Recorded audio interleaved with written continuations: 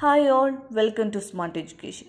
In this section, we are going to learn how our basic number system works, and we are also going to discuss about an important concept called place value. The number system that we use in math is called base 10 because it uses 10 different symbols for counting. Math could use other systems that are based on different numbers like base 2 or base 8. I will give you 10 guesses as to why the number 10 is such a popular choice. The 10 symbols that we use are called digits and they look like this: 0, 1, 2, 3, 4, 5, 6, 7, 8, 9. At first glance, you might think that's only 9 digits. But remember, the 0 count as one of the digit also. To see how our number system uses these digits to represent amount, let's pretend that we have an apple orchard full of apple trees. And each of these trees is loaded with full of red apples that we need to pick and then count for our record. We are going to use something called number place to count. The best way to understand a number place is to imagine that it's like a small box that's only big enough to hold one digit at a time. As we count, we will change the digit that's in number place to match how many apples we have picked. For example, if we start with no apple at all, we put the digit 0 in the number place because 0 means none. But then as the apple coming, we begin to count 1, 2, 3, 4, 5, 6, 7, 8, 9. Okay, now we have got 9 apples. But we also got a problem. We have already run out of digit to count with. Highest digit we have is a 9. But there is a lot of apples left to count. What will we do? The solution is to use groups to help us count. If we pick just one more apple, we will have 10, right? So let's combine those 10 apples into a single group. So how many apples do you have? 10. But how many groups of 10 apples do we have? Just one. Okay. Does that help us with our lack of digit problem? It sure does if we use another number place. Instead of using this new number place to count up individual apples at a time like we did with the first number place, we are going to use it to count apples 10 at a time. In other words, we will use it to keep track of how many group of 10 apples we have picked.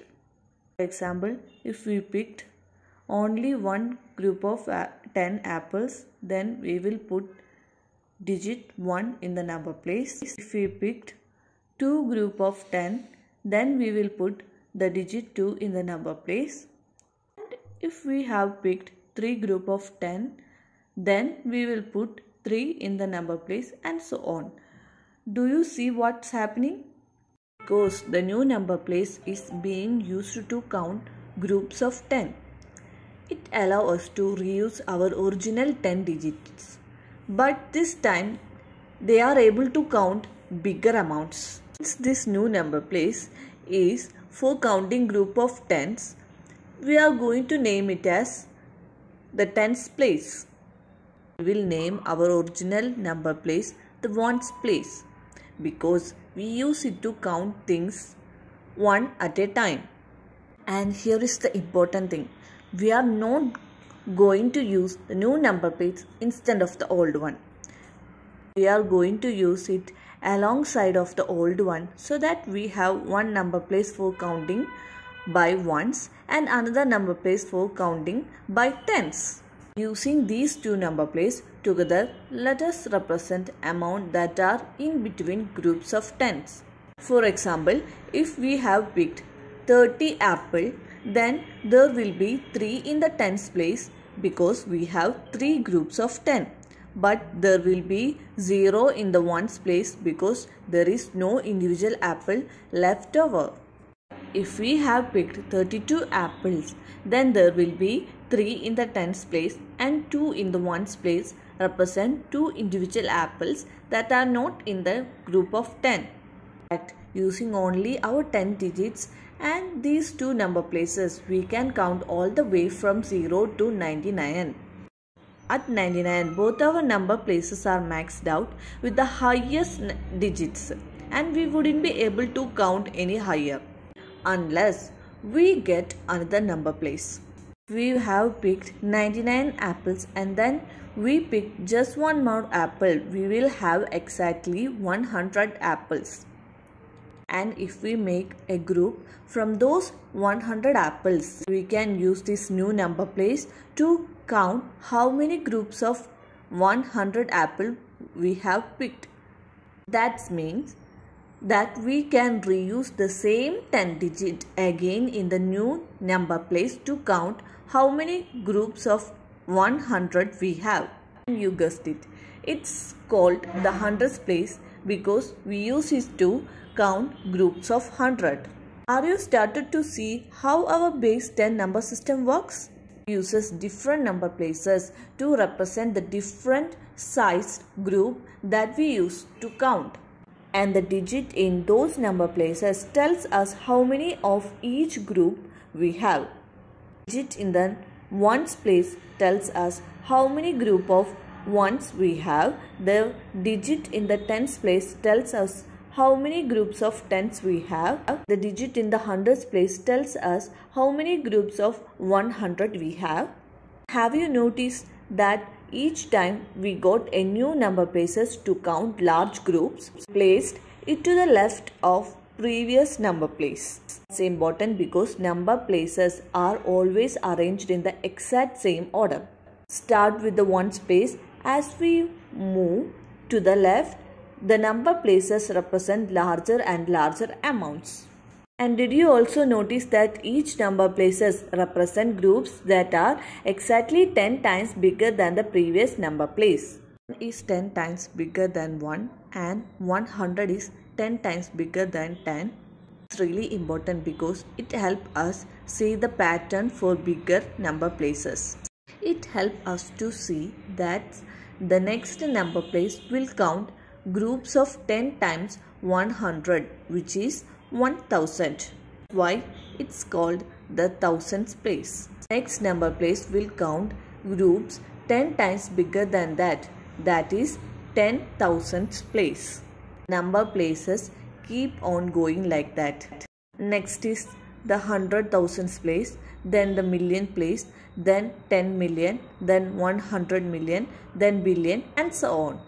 And you may notice that when we get a lot of number places next to each other like this, it's a little hard to quickly recognize which place is which. That's why many countries uses some kind of separators between every 3 places to make them easier to keep track of. For example, in US, we use a comma between every 3 number places to make it easier.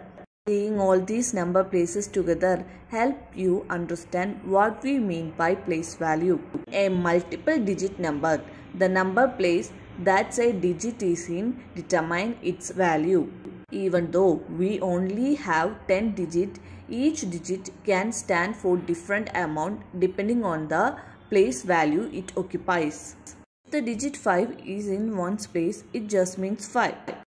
If a 5 is in tens place, then it means 50.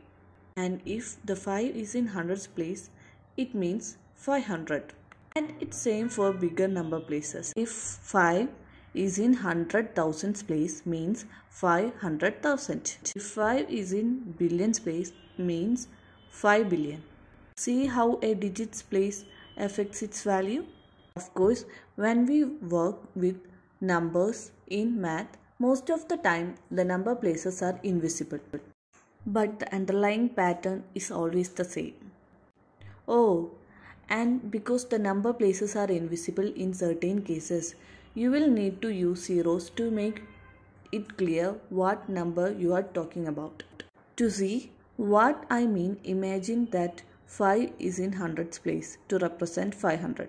But if you make the number places invisible, then it just look like 5, not 500. So to make sure people know you mean 500, you need a 5 in the 100th place and 0 in the 10th place and 0 in the 1st place. Now you can tell that 5 is in hundreds place and it means 500. Okay, now a great way to see place value in action with some actual numbers is to expand them. Show that they are really combination of different groups. When we do this, it's called writing a number in expanded form. For example, we can expand 324 to be 300, 20 and 4. Because the 3 is in hundreds place and means 300 and the 2 in tens place means 20 and 4 in ones means 4. So 324 in expanded form is the combination of those amounts. That is 300 plus 20 plus 4. Let's try writing another number in expanded form. 6715. We can expand this into 6000 plus 700 plus 10 plus 5. 6000 in thousands place, 700 in 700s place, 10 in tens place, 5 in ones place. Alright, so do you see how our base 10 number system works? Number places are used to count different sized group. Each group is 10 times bigger than the next, and the digit in the number place tells us how many of each group we have. The tricky part is that the number places are invisible. So you have to know how they work behind the scenes in order to make sense of multiple digit numbers. Thank you all. See you next time.